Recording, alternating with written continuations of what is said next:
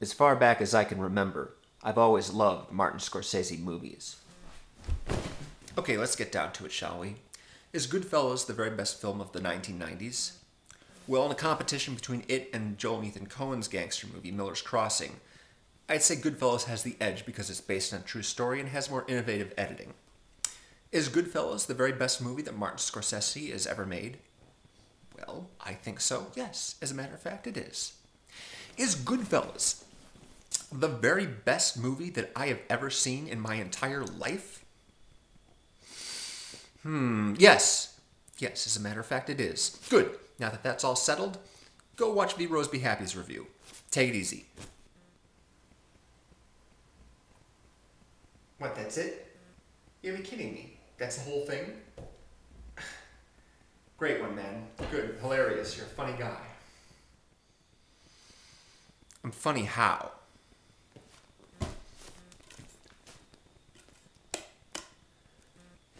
Da na na na dun dun dun da da do bum bum bum bum bum bum bum ba da da yun dun dun dun na na na na na na beanie. I've been waiting so long, deenie. I've been waiting so long, deenie. Okay, fine. You want a review? You got one. GoodFellas came out in fall of 1990. I had turned 17 that year. I had just started my senior year in high school. My friends and I had all seen Raging Bull and Taxi Driver and The Color of Money, and we were excited to see another Scorsese movie, especially one about gangsters. Man, we had no idea what we were in for. I mean, this thing just blew us away. So funny, so exciting, so scary, and just dazzling every single minute. I can't think of another movie that minute for minute is as entertaining as GoodFellas is. For example, you have a good day at school? Learned a lot, huh? You want to tell me what this is? It's a letter from school. It says you haven't been there in months. In months!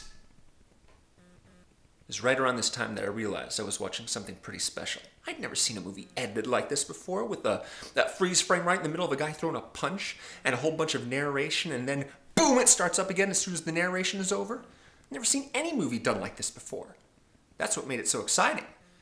The script for GoodFellas was adapted from a nonfiction book called Wise Guy, which is about Henry Hill and his wife Karen, who are a married couple heavily involved in organized crime in the 1970s and 80s in New York City.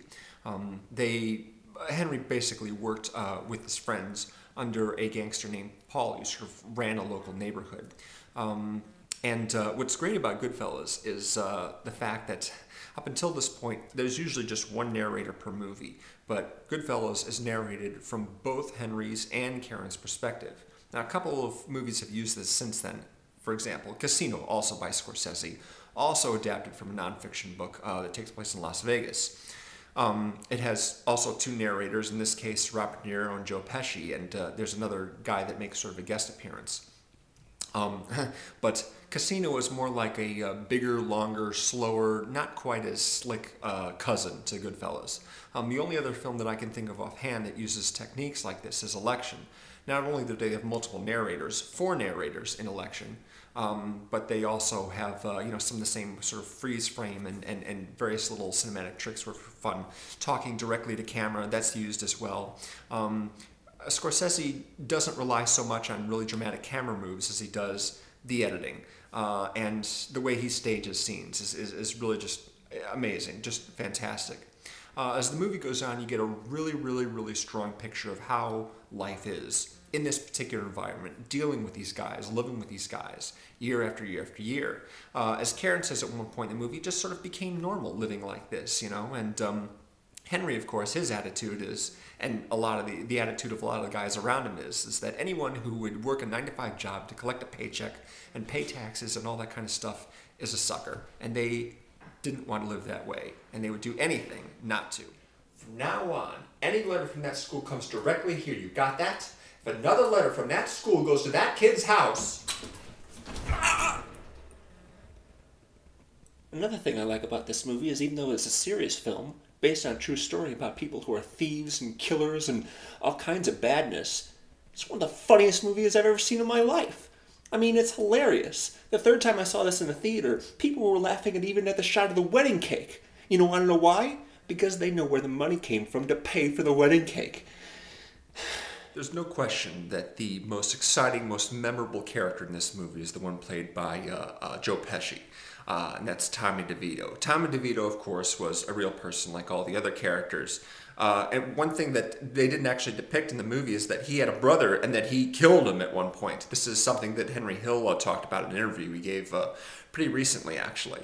Joe Pesci won the Oscar for Best Supporting Actor for playing this character. And man, every single time, he's like the Joker in GoodFellas. Every single time you're scared of him, you're scared of what he's going to do, and you can't take your eyes off of him. And he's funny, too. He's so memorable. Every single scene you look forward to but are scared of at the same time. I don't want to turn around. I don't want to turn around. Don't say it. Don't say it. I'm the Oklahoma Kid. Dance! Dance! Dance the drink back here! Joe Pesci's signature scene in the movie, of course, is the one that takes place early on. He and Henry and a bunch of the other guys are sitting around having drinks at the restaurant, and he's telling the story, and everyone laughs, and it's hilarious, and then Henry says that he's funny, and Joe Pesci starts scowling at him and going, "What do you mean I'm funny, huh? What do you mean by that? What do you mean that I'm funny?" And everyone kind of shuts up and goes, "Uh-oh, Henry, that was the wrong thing to say," because everyone knows what a hair-trigger temper Tommy has. Of course, Tommy's just messing around with Henry, but the funny thing is, at the very beginning of the scene, his very first line is, "What's really funny is," and nobody seems to remember that. Of course, they're all too scared because he's sitting there going, "I'm funny how? How? Oh, what do you mean by that, huh? You're the one who said it. Oh, Anthony, he knows what he said. He's a big boy. Come on, Henry, what do you mean by that? What do you mean when you say that I'm funny? How am I funny?" Robert De Niro's in this movie, of course. He plays Jimmy Conway, someone basically who kind of mentors Henry. And Tommy, as it turns out, throughout their young lives as hustlers, and then partners up with them on a lot of their scams and schemes as they get to be adult gangsters. It's not one of De Niro's more heralded performances. Whenever people talk about the great Robert De Niro performances, they don't really talk about GoodFellas all that much. But he's terrific in the movie, especially in the later sections when he starts to go, a little, not exactly bonkers. He just gets more paranoid, and he just, will put up with less wiggle room, I guess you could say, when it comes to pulling jobs. He ends up icing a whole bunch of his. A bunch of the guys who pulled a big heist with him. So it's a good thing that Henry wasn't in on that heist, because he would have been dead now too. I mentioned earlier that there's less of an emphasis on fancy camera moves than there is fancy editing, but of course there are a number of memorable shots, in particular the Copacabana restaurant sequence, which is Henry and Karen walking across the street from their car, downstairs, past the line of people waiting to get in, down the underground passageway, into the kitchen, out of the kitchen, and into the restaurant area where they're seated right away. Now, the funny thing is, if you watch this shot carefully, you'll notice that Henry and Karen and the cameraman exit the kitchen the exact same door that they entered in through. They just made a big loop and went on through. They tried to make it look like that they passed through the kitchen in order to get to the dining room, but in fact they made a detour they didn't need to make at all. Totally unnecessary. I tried to get the gun to dangle from the tripod, but it just wouldn't stay put. But you get the idea if you've seen the scene. Here's Henry waking up in bed. Nice, restful sleep he's had, and he opens his eyes to find his wife sticking a gun in his face. "Wake up, Henry," she says. He is in deep doo-doo. And the cool part is that this scene comes immediately after a really high-tension scene where Lorraine Bracco, his wife, is banging on the buzzer outside his girlfriend's apartment, yelling to the phone, yelling to anyone who will listen, "He's my husband, get your own bleeping man," and then suddenly to this, "Wake up, Henry." People have cited things like Shakespeare in Love winning Best Picture over Saving Private Ryan, or recently The King's Speech winning Best Picture over The Social Network as a good example of the Best Picture not always winning Best Picture. I don't think there's a more clear-cut case of this than when GoodFellas was beaten to Best Picture by Dances with Wolves, which was this Western directed by Kevin Costner. I bet a lot of members of the Academy probably regret doing that by now, because there is, I saw Dances with Wolves in the theater when it was out. playing at the same time as Goodfellas. And I'm just like, man, I just don't understand why people like this movie so much. It's okay, you know, it's fine, but, you know, next to Goodfellas, it just pales in comparison. You know, it's, Goodfellas is just so much more exciting, so much more alive than Dances with Wolves. And just so much more innovative, of course. What are you going to do? Except, of course, not take the Academy as seriously as the Academy wants you to.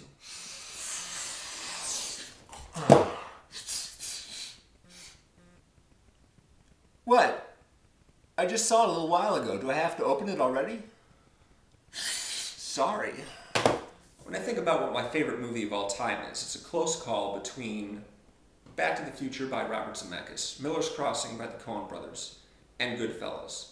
And like I said, I gotta give Goodfellas the edge, not just because it's based on a true story, but because the true story, you're immersed in this true story. You're totally immersed in this culture, in this lifestyle of these guys that aren't in the upper echelons of Godfather type organized crime, but the down in the street guys that were operating this way back in the 70s and 80s. Not to mention the fact that the movie is incredibly funny and exciting and scary and dramatic and educational and a good character study. I tell you, man, just talking about this movie is a joy for me. And I've loved talking about it for this series. And now it's all over. Oh wait, it isn't over. We still have 2 more Scorsese movies left to go. I hope you'll tune in for them, and be sure and check out V's review of Goodfellas. Take it easy. No, for real this time. Hey, you know how the Borders are closing a whole bunch of stores, and all the merchandise and the stores that are closing are like 60% off right now?